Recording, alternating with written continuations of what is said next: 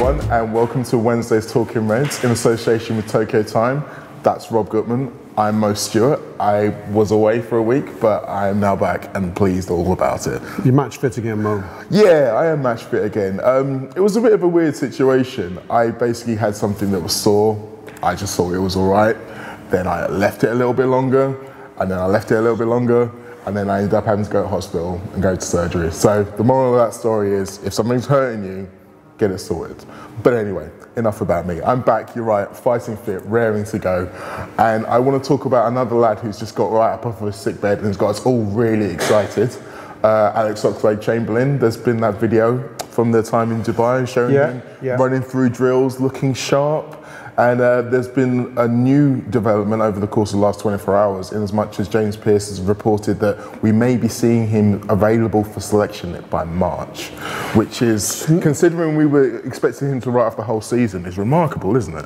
Yeah, I think the club are sort of unofficially briefing a few of the local patch journalists, because I think Dave Maddox in the Mirror also around the story, and both exactly the same line, which was he could be back in full training mid to late Feb, could be in contention for the first team in March. I think James speculated even the second leg against Bayern, didn't he? Yes, he did. I mean, you know, people thought Klopp was joking. He said this at a press conference about a month ago. He said something like, he looks like he could play tomorrow.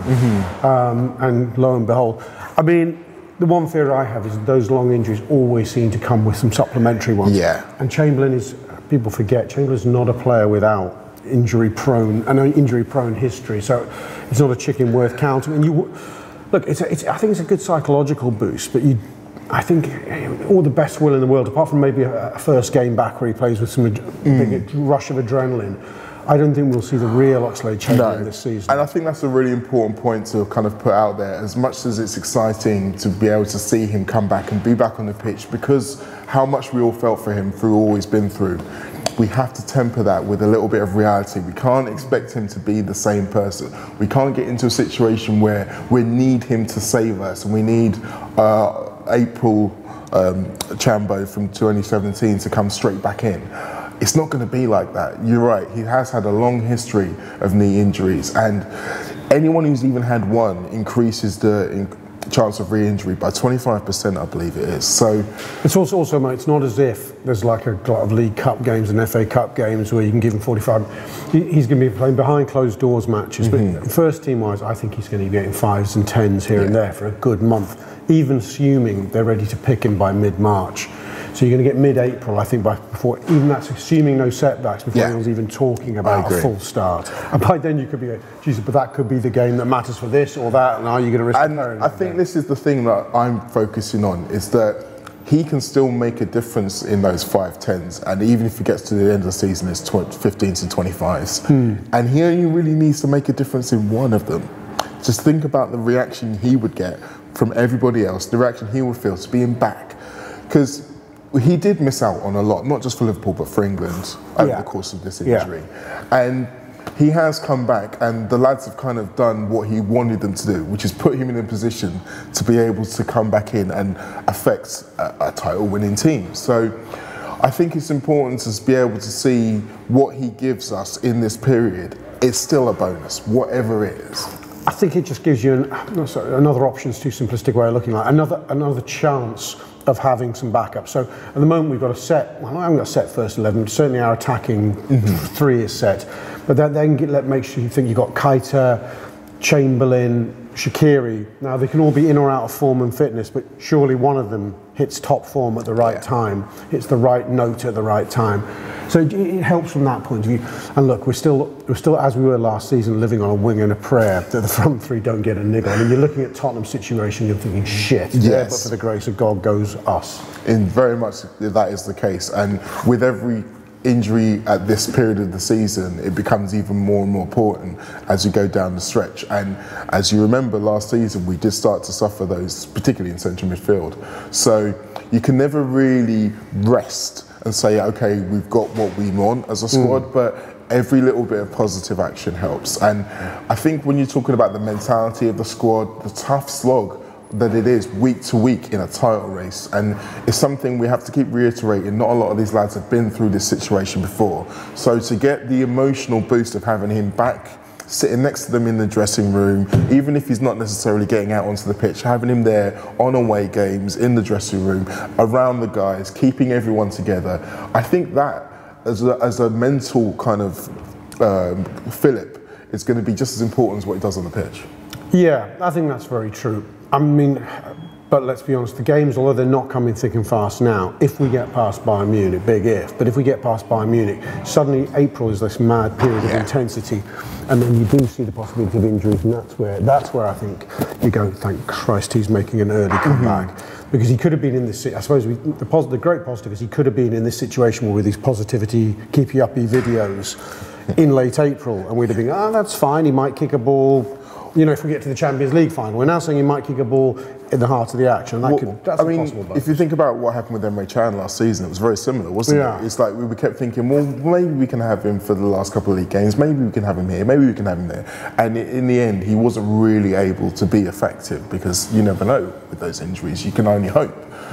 But like you say, in this situation, we're hoping that he's not having to come in and be our only hope to deliver or to save from this game. That said, if there was anyone out there who I could choose to score the goal that wins the league championship, I think he'd be quite high on my list. And I don't give a fuck who does score that goal, as long as he scores that goal. So we're going to put it on the record there. But you know we haven't heard about, if I can digress slightly, Fabinho since the weekend. He goes off with a hamstring. Has there been anything on that? I've not heard any injury updates on that. I'm hoping that the time between that game and the game next Wednesday means that he's going to make it. I think if there was real fear of that, we might have heard about it by now. Yeah, I mean, the Dele Alli hamstring situation, we got a full briefing, didn't we? Exactly. And I mean, there's going to be situations where the lads will all be training and there will be pictures and people will be able to see if he's there and what he's doing. I don't like looking at those pictures. I get major anxiety looking at training pictures. Bobby's there, Mo's there, Sadio's there. Where the fuck's Fabinho? It's like, where's Wally? Yes. It's a good sign, actually, that we're fretting over Fabinho. I think it's a testimony to how far he's come in the few months since he was being written off. Definitely, and it's another one of those situations that we were all hoping for, and it appears to have been delivered, that someone, once they settle in, we would all see what the manager was seeing and what some of the other people were saying, myself included. And now we're at that stage, and it's fantastic for Fabinho. So yes, well done to Fab. It's probably a nice little juncture to kind of pause a little bit and think about where we've been this week and what we're up to. Tokyo Time are partnering us throughout this season, sponsoring Talking Red, so we're delighted they are doing so. They are a premium headwear company based here in Liverpool but represented throughout the world. Here's a really cool video that made the shows a little bit more about what they're about. They're supporting us this season, so make sure you support them. Perfect.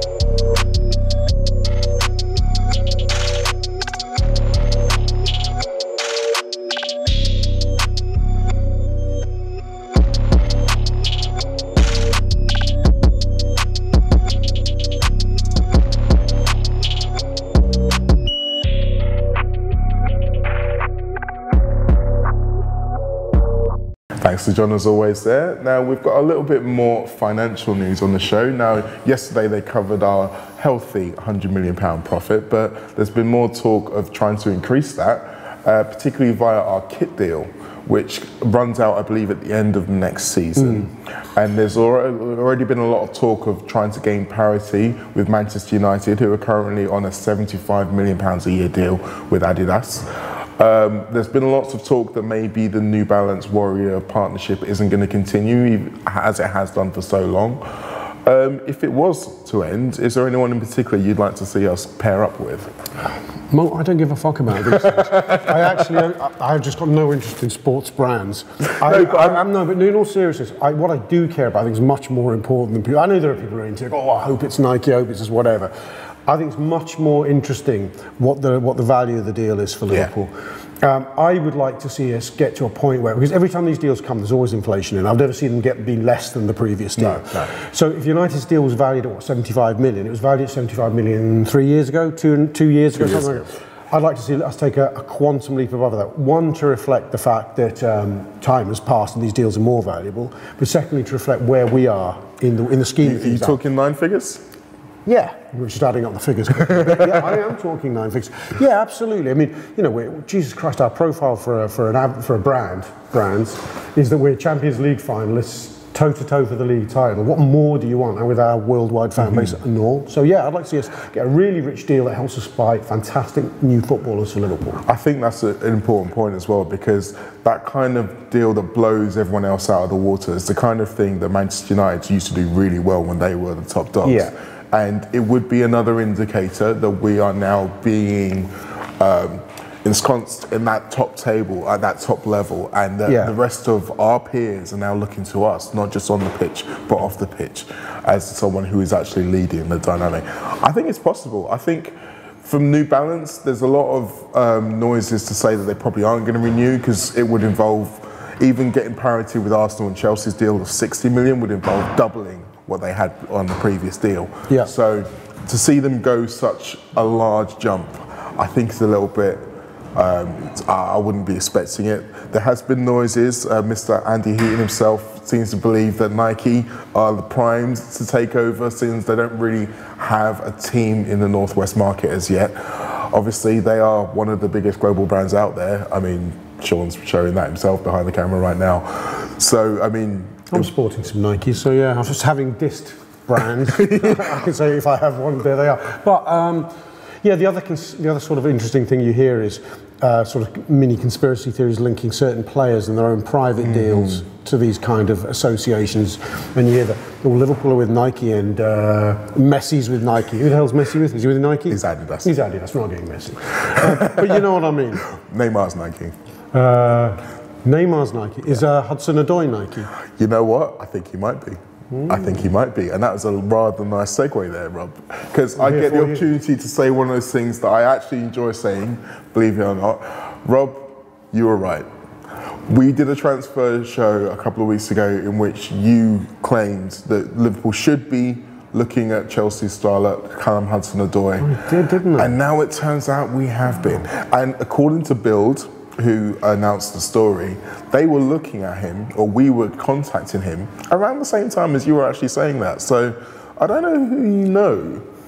Big Mikey Edwards, I think he tunes into the My Gutter show, which is available on our subscription service, Tall Player, £5 a month. Yeah, so might be listeners, and you should too, and you might find out more about my crystal ball gazing. The Hudson-Odoi story starts here. In reality though, I mean, part of the story that's emerged about the relationship with him and Bayern is that there's people now trying to say that he wouldn't get the minutes of Bayern the same way he's not getting the minutes of Chelsea. I think that's a fair point for debate, depending upon whether or not Ribery and Robben do continue beyond this season. But would he get those minutes at Liverpool?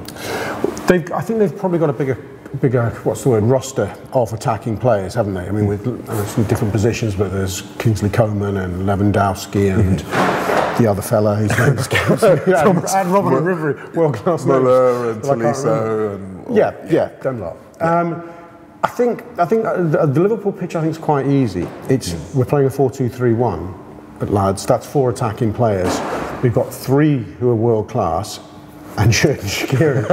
He's a great guy, but we prefer it when he comes off the bench, quite frankly, and does bits. So there is a slot. So there is a slot. Yeah, I think so. And that's notwithstanding form, rotation, injury, all those kind of things. So I think any young or even peak level front 3 player should back themselves to get a serious amount of games for Liverpool. I really like the idea of us coming into this race, not only because he's a young, exciting attacking player, the kind that I want us to be interested in, but I like the idea of this maybe stopping by and getting over the line before the end of January and him having to play against us in the Champions League.